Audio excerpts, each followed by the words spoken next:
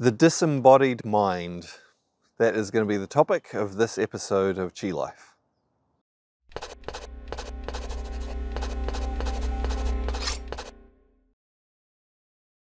I've had a couple of interactions with different people quite recently that has brought this topic to the fore for me, and I thought it might be interesting to discuss a little bit. And it's been interactions where people have expressed this idea that you've probably come across, where people, just have an idea that all you need to do is think positively about something, and that will just change everything. And that's all you need to do. Now, there's no question that the way we think about things, the way we use our mind, has a significant effect on our experience of life and on how we're able to deal with different situations. But when we reduce it down to that being the only thing that is having an impact on us, and that we can change things by only working with the mind, well, I mean, that's true in some situations, but if we think that's sort of universally true across different experiences, well, that bit can become quite problematic. And so I thought I'd talk about a couple of the topics of these interactions that I had with people, and then also about, how this maybe applies to Qigong as well. So the first topic was quite simply about the weather. It's something we often talk about with other people because, some people think that, talking about the weather, it's just so superficial, and like, why do people talk about the weather with each other all the time?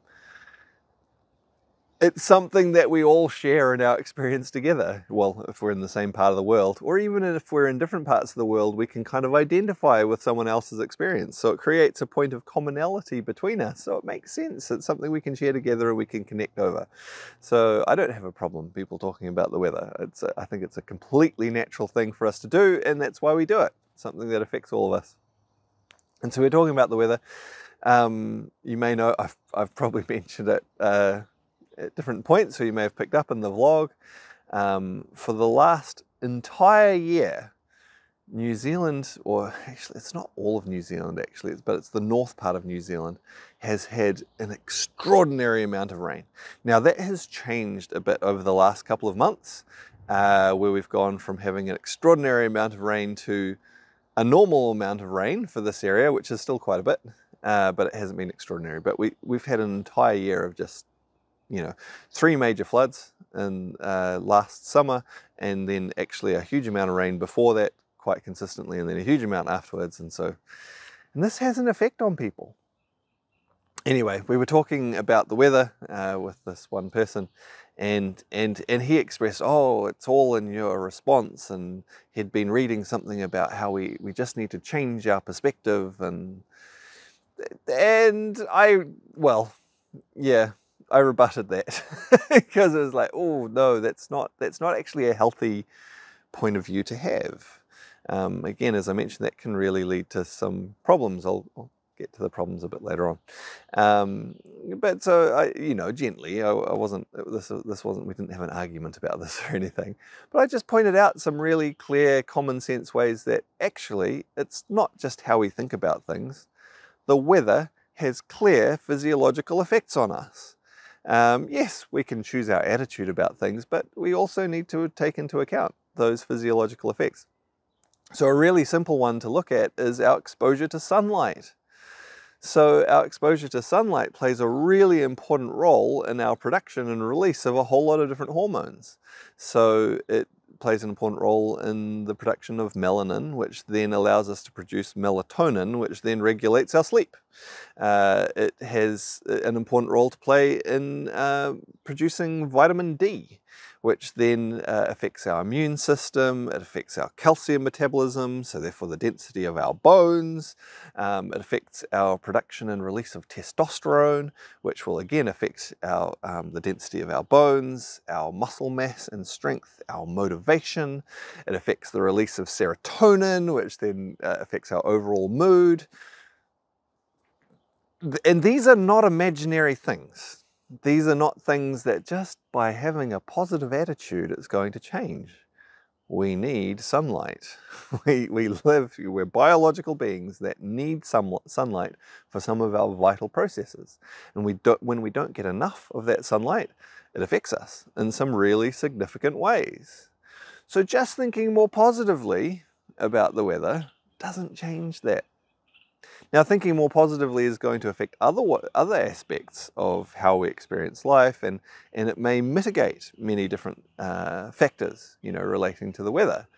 But it also has a physical effect, and we need to recognize that. If we're really going to live the best way that we can and to have, well, the happiest, healthiest lives and be the most productive and all those sorts of things, if we focus on just one thing that doesn't and exclude the other things that are affecting our experience of life and our productivity, all those things, we're not going to get very good results. We need to recognize, yeah, the power of the mind, that's a beautiful thing.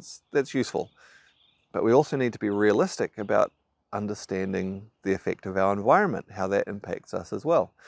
That's just sunlight. Other aspects of the weather affect us too. When there's a lot of dampness, this is going to affect our breathing. Often it's going to create molds and mildews, which will affect, again, breathing and immunity. And, cold, it affects us. It has a real effect. And we need to acknowledge and recognize the effect of our environment in order to live effectively. So that was just one small one where it was just like, oh, okay, maybe a little bit of a redirect in the thinking about this. Another one where I was talking to someone recently, and we were talking about some of the issues within a particular organization. Now, this is an organization that I have had interaction with over the last probably 7 years, really. Probably a little bit before that. No, yeah, some before that as well, but quite extensive interaction with over the last 7 years.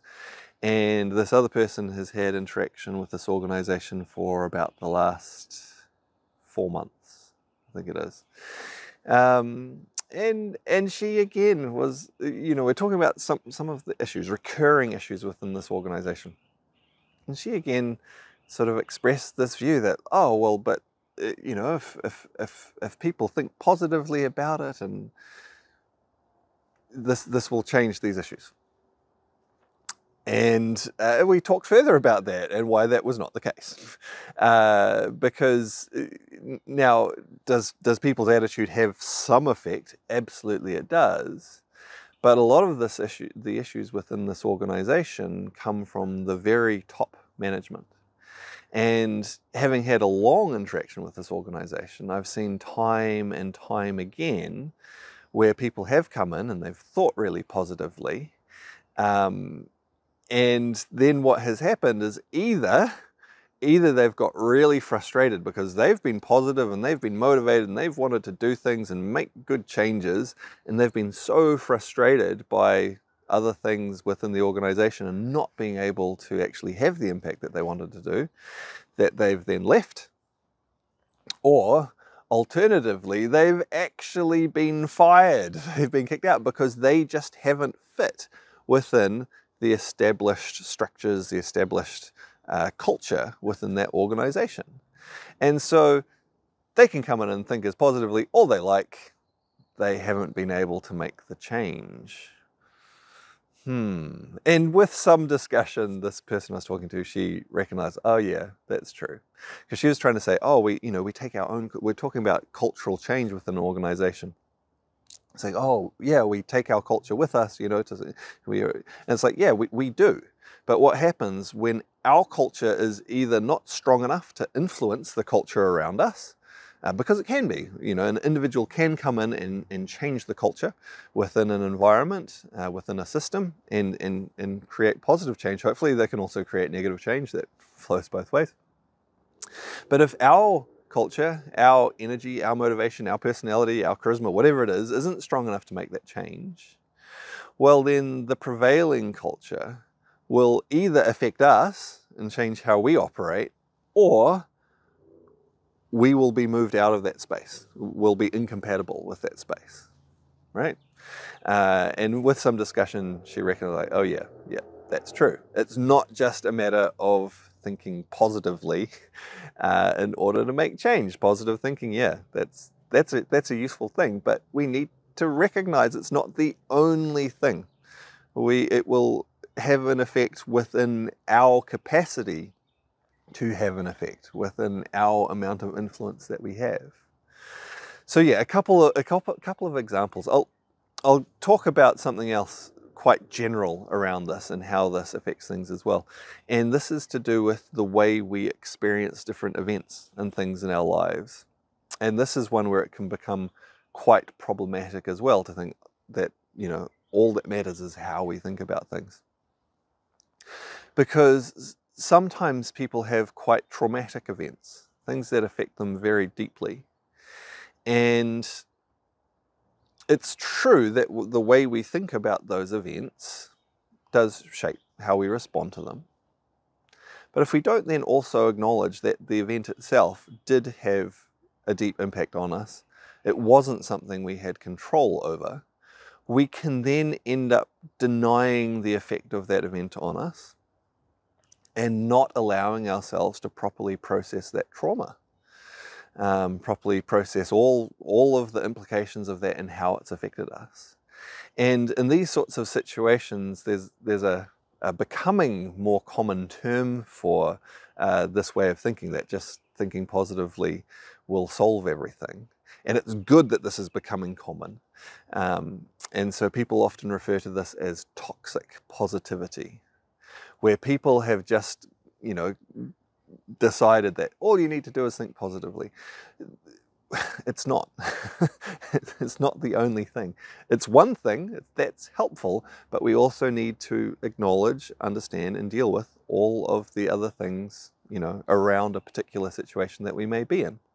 If we don't, people will, one, in terms of the effect on themselves, someone who's dealing with a very traumatic experience that they've had, may then, it's in a not necessarily worst case scenario, but a fairly bad case scenario, end up blaming themselves. Like, oh, they have created this for them because they didn't think positively enough, right? That traumatic experience may have had nothing to do with how they were thinking. It may have entirely come from external actors and acting on them. Now, how they then respond to that, yeah, that has a big impact on them. But they need to recognize, like, hey, we actually, yes, we have power in our lives, but we're also interacting with an environment, with other actors within our environment that also have an effect on us.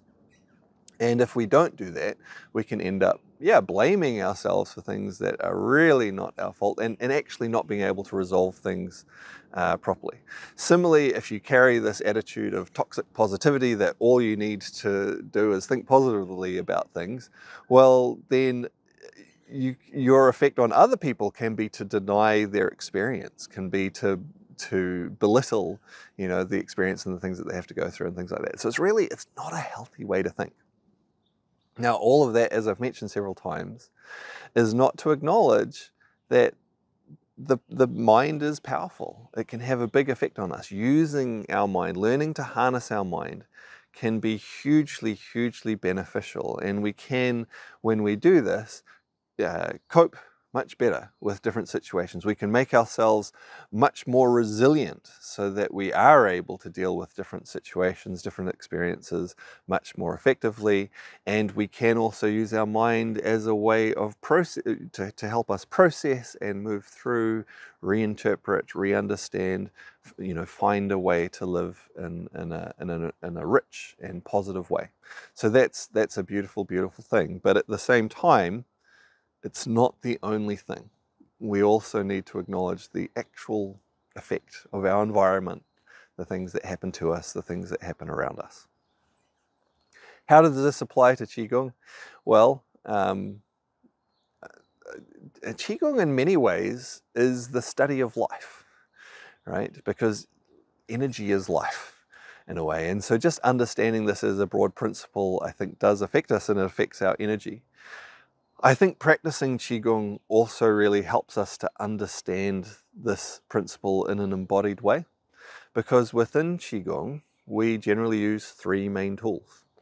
We use the mind, the body, and the breath. Sometimes we use other ones. We actually actively work with things in our environment, and then we engage with them with our mind, our body, and our breath. But we inherently actually do use our environment as well in different ways.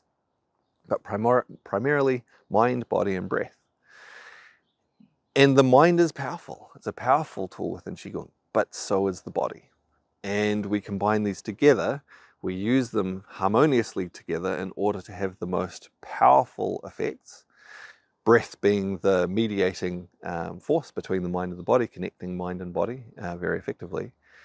And so combining these together, we're most effectively able to work with our energy. Not just one, not just the other, but using them together. And so by practicing Qigong, we gain a rich embodied experience of the importance of both the mind and the body and of their connection. That it's not just one or the other. The mind doesn't exist just by itself without the body. The body doesn't really exist without the mind either. They're powerful together, and we acknowledge the role of both of these. And so we gain a grounded experience of how to use our mind, that it is in connection with our body as well. Anyway, that was the topic for the vlog today. I hope you've enjoyed it. Yeah, I look forward to seeing you on another one soon.